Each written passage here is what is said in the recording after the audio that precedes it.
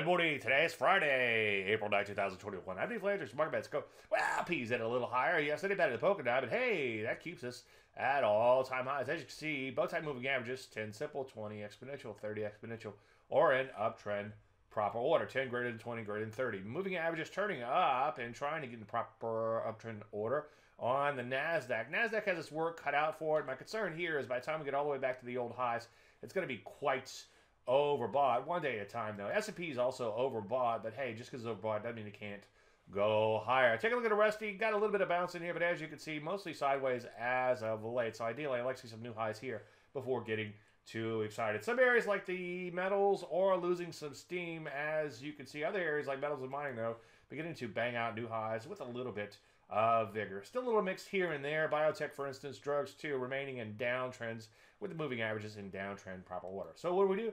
Well, I'm not seeing a whole lot of setups because the methodology requires a pullback. So sit tight for now, let things unfold, and look to get long on the next pullback. Any questions? Dave@Landry.com. I'm Dave Landry, and